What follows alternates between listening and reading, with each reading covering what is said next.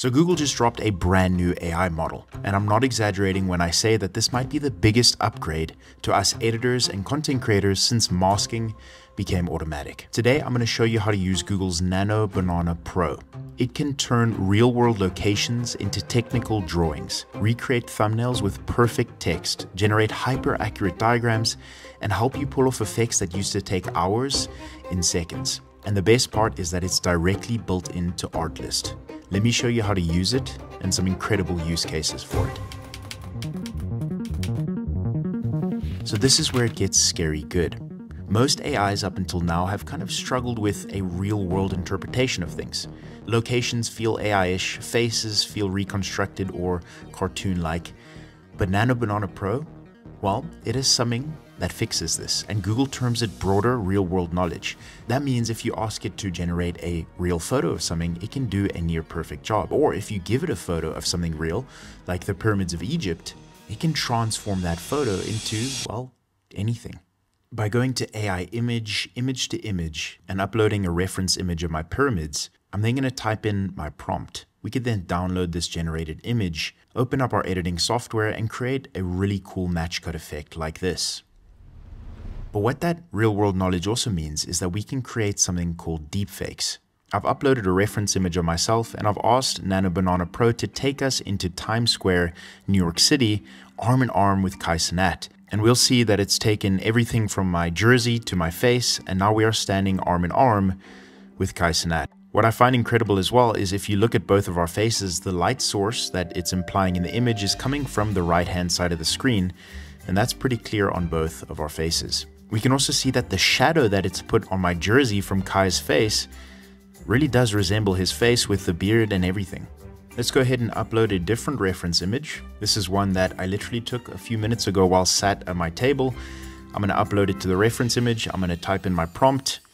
And let's say for this one, we want to be sitting with Barack Obama at McDonald's, enjoying McDonald's. Firstly, Barack Obama looks exactly like Barack Obama, and I think personally myself, I look super consistent with the photo that I gave it. I did do another version of this, and I really like this one more because it's actually got the words Big Mac on the Big Mac box. Overall, I'd give this a 9 out of 10 for realistic look. If I was nitpicking, I'd zoom in and say that my eye looks slightly different to what it is, but everything from my glasses to the shape of my head to my hair to my beard, I don't exactly know what Barack looks like in person, but I really do think this has done an incredible job at creating a deepfake. But what all of this means, this real-world knowledge, this ability to create and take places and people and transform it into things, is that us editors can use this to enhance our editing and our videos. We can now build visual sequences that look like they came directly out of a high-budget documentary.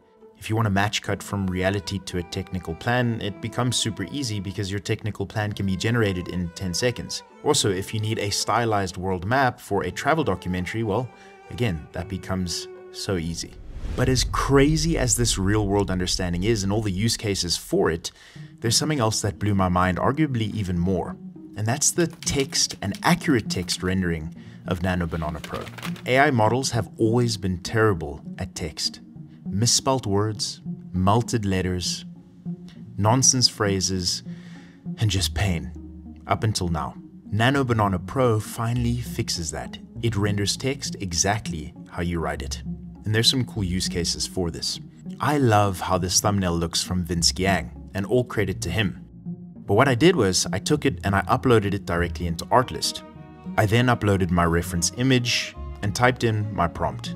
It then generated this. What I love about this is this looks pretty much exactly like me. It's kept storytelling the same, it's kept the made simple the same, it's placed the post-it notes behind our subject, and the colors are consistent to that of our reference. Overall, I think it's done an absolutely incredible job at recreating that thumbnail that we loved and putting us in it in all but 20 seconds. As cool as this is, what if we also wanted to make some variations of this thumbnail to see what potentials there could be? I could go ahead and hit this transform image button, remove these other references, and type in the prompt create variations of this YouTube thumbnail. Now, I don't necessarily like that it's put me in the middle here, but this gives us a fantastic reference for some different thumbnail options that we could use while still maintaining a similar theme to that original reference. But this text accuracy also means that we can do something else that's cool. And I asked Nano Banana Pro to transform this image of me and Barack Obama into a blockbuster movie poster. But what's incredible about this is because of that text accuracy, it's given us a perfect placeholder for if we wanted to transform that image into an actual movie poster. So whereas we may not use this exact reference, we have that placeholder and we know where those titles would go. And what if our video wasn't about storytelling, but rather film secrets? With perfect accuracy, it's removed storytelling from it and it's embedded film secrets directly into that image. And just as another note, we've now generated 4 or 5 images from that original image, and we can see that our face is consistent with how it was in the beginning. So ultimately, this turns NanoBanana Pro into a thumbnail designer that you can brainstorm with. And if you're a creator trying to improve click-through rate, well, that's gold. Because NanoBanana Pro specializes in diagrams and infographic style detail, you can now build what would usually require After Effects without ever opening the program. Switching over to text to image, I'm going to place in my prompt for a visual trend of the US stock market over the last 30 years. Combining that world knowledge, its accuracy on text rendering, and the specialty in creating infographics, in a couple seconds we have the stock market trends for the last 30 years. I didn't have to lift a finger or design this at all. A simple prompt, and here we have it. Or maybe I wanted a technical drawing of a MacBook Pro because I was doing a new 2025 MacBook Pro review. Overall, I think it's done an alright job. Some of our icons are a little bit mangled.